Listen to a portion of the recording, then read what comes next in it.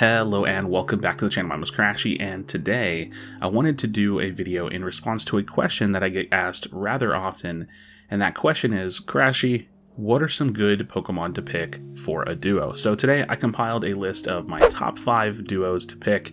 These are going to be specifically centered around laning as well, so if you're actually playing in the lane, obviously you could throw in some junglers and play any of these characters with a friend playing a strong jungler, but yeah, let's go ahead and dive into it. This is also not in any particular order, but let's go ahead and look at it. So number 1 on the list is going to be Mamoswine and Ninetales. Now, this is not, like I said, the strongest duo pairing on this list, but if you haven't played this freeze lane, you have to give it a try. This lane can dominate. It can slow them, freeze them, stun them, do good damage. It is incredibly strong. Now, obviously playing Ninetales after most recent buffs, and even the nerf that happened following the buff, it's still just one of the better lane attackers in the entire game, and that's what I'm really focusing on, are just really strong Pokemon for this list. So if you haven't, definitely dive in with a friend, play some Mamo, play some Ninetales, dominate the lane, and then try to carry that lead throughout the game if you can. You know, Mamoswine's not the strongest defender in the roster, but can carry its weight going into the mid and late game pretty well, scales pretty decently.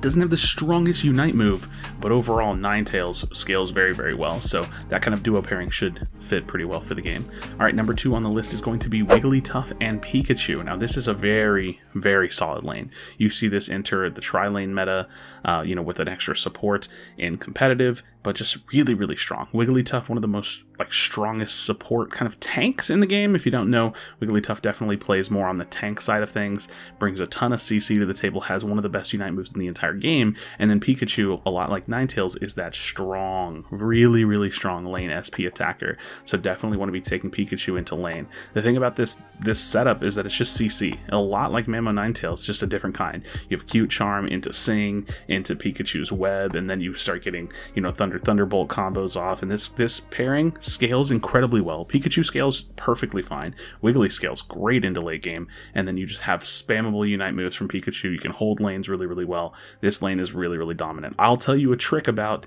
any of these lanes too. Well, especially lane 1 and lane 2. If I'm a jungler, I'm ganking those lanes. Just saying, throwing that out there. Lanes 1 and lanes 2 that I just put on the screen on the video, those are lanes I'm 100% ganking as a jungler. So something to think about. Oh, and lanes 1 and 2 both go bot lane. Number 3, Lucario Hoopa. Lucario Hoopa, I think, is just a solid lane. Now, obviously, we know in the 1-1-3 meta, Lucario can solo top, so obviously it can solo top and go duo top with Hoopa in top lane. So this next lane following it is very similar, but we'll get to that in a second. Lucario, obviously one of the strongest all-rounders in the game, has crazy potential to stomp a lane, stack an attack weight, get super fed, rotate down to Dreadnought, and just carry that lead into the rest of the game. And that's what you want, right? You want things that are incredibly strong in the early game. They're going to carry that advantage into the mid game, post Dreadnought, and into the rest of the game to try to close it out. And then Hoopa's Hoopa. You have Trick Shadow Ball if you're going to be going that build. That's crazy. You have the reset potential and the healing from Hyperspace Hole if you want to go that build. But the reality is that Hoopa is a Unite move. You can send your Lucario friend top lane around second Dreadnought to kind of, you know, like maximize your scoring potential, and then Hoopa will, you know, unite them in. You can backcap potentially at the Zapdos fights, potentially, not necessarily the best choice, but you could potentially backcap and then Hoopa unite them in. Either way, Hoopa Unite is incredibly strong. So both of these characters, again, are very strong in the meta.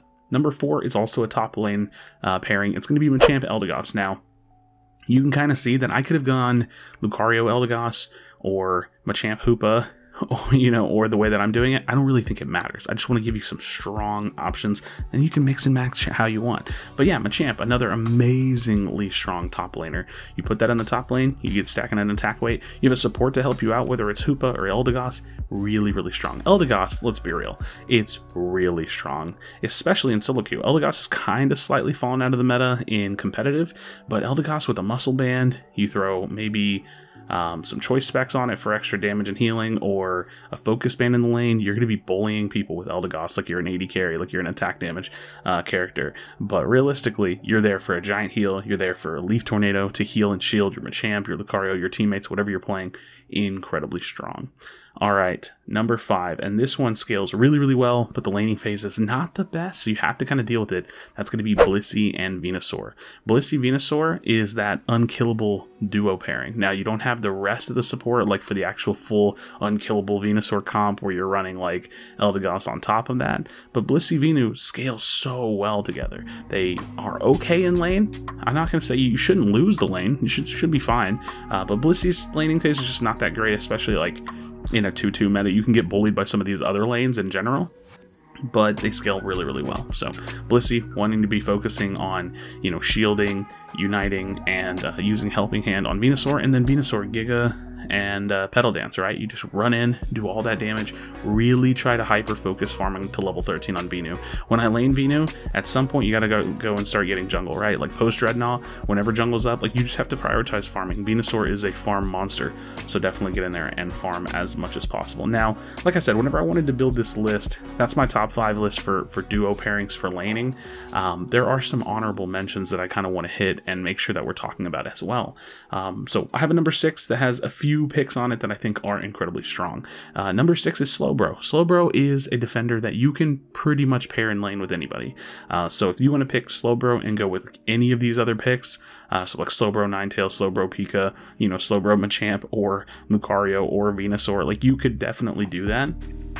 Slowbro has Water Gun, which is really good for securing farm in the laning phase, and in general, Slowbro just has a crazy strong Unite move with the level 11 Surf, which level 11 Surf Plus is really crazy CC, so definitely don't sleep on Slowbro if you want to pick it. I just don't see Slowbro having any like inherent like synergy with anybody else, so I didn't put it in the list immediately. Now, also in this number 6 like list is Greedent. Greedent is incredibly strong for solo queue, but again, I can't really quite think of anything that specifically pairs with Greedent. So same thing, you can run Greedent with just about anything in the top lane, stack that attack weight. You could do invade strategy if you want to, and last but not least is going to be Blastoise. Blastoise jungle, Blastoise lane. This character is really strong for solo queue.